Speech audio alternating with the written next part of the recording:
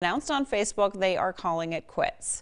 In their post, they said they appreciate everyone's support the last 14 years, but, quote, all good things must come to an end, end quote. The amazing corn maze has been set up every year for the last 14 in a cornfield on Highway 1806. Each maze was built around a theme like Jurassic Park or Harry Potter, just to name a few. And in key spots along the maze, a series of trivia questions would be posted for people to try and answer. Coming up tomorrow on Good Day Dakota, tips for parents on how to keep